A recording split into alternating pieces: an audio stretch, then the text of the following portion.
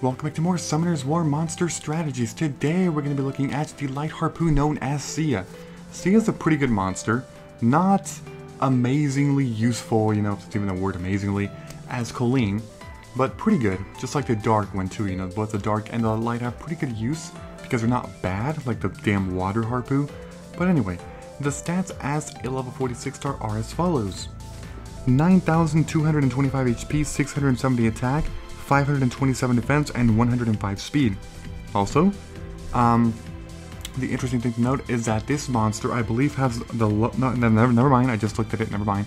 I was about to say that this monster has the lowest speed out of all the Harpus, but Serene actually has a bit less, yeah.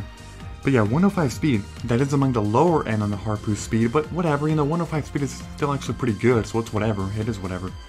Anyway, the skills are as follows. The first one is Blackout Kick, which says performs a ruthless combo, kicking the enemy 2 times.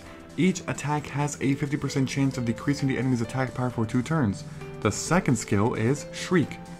Unleashes a piercing scream, stunning the enemy and inflicting continuous damage for 3 turns. This skill receives 50% additional accuracy.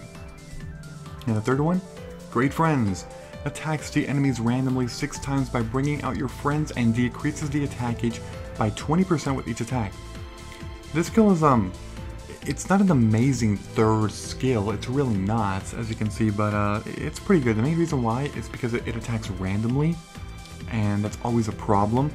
Random attacks are just not consistent, and because of that you can't make too good of a use with them in the end game, as opposed to, you know, AoE attacks.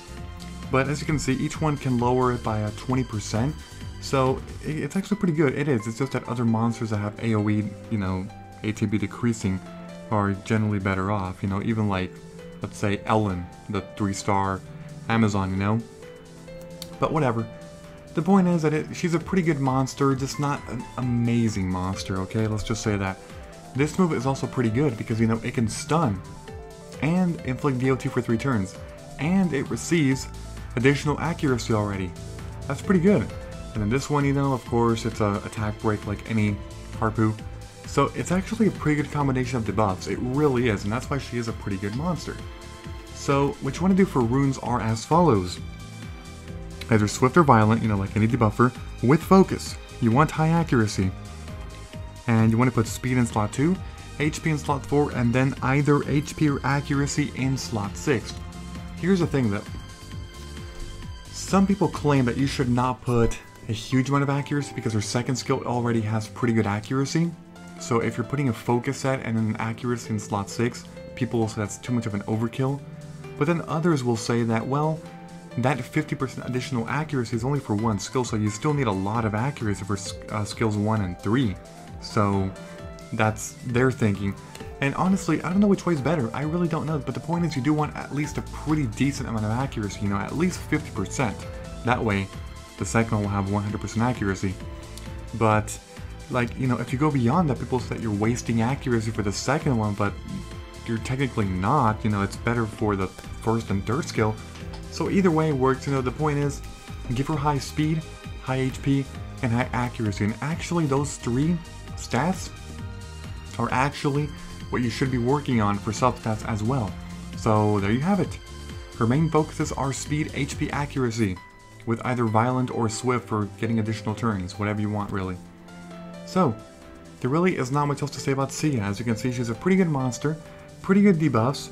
As far as places where she works well, I mean, TOA can work well, but then again, like I said, it's random. The third skill attacks randomly, unlike other monsters that just decrease ATB consistently, you know, that are AoE. So that would be the issue. But, you know, she can also stun, good for TOA. You know, DOT, good for TOA as well, you know. Inflicting any type of break. I mean, she has good debuffs, she does. That's why she can work pretty well for several Kairos dungeons and TOA. PvP, I'm not entirely sure, because it's random, like I keep saying, and that's kind of strange sometimes. But anyway, if you have any recommendations for runes, go ahead and leave a comment. I am sure that people would appreciate seeing different combinations of runes if you have had some success with those runes. Also, if you enjoyed this episode in any way, shape, or form, please be sure to leave a like. I would appreciate that very much. Thank you, and I will see you all next time.